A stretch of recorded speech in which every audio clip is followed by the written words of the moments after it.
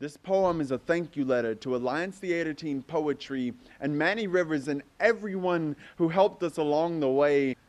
I've seen my teammates go from sitting in the stands to standing in front of microphones ready to take on silence and knock it out of the park because this is a beautiful thing to watch.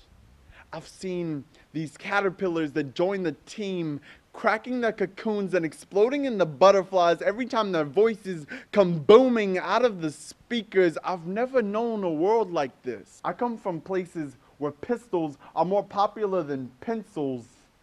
And the only color everybody ever really understood was red because everybody knew somebody who'd been shot in the head. But this is a movement. We are creating a generation of teenagers who are ready to come into public places packing pens and pencils in their holster pockets, ready to blow everyone away. This program has changed my life. So to everyone who has made it happen, I just want to say thank you.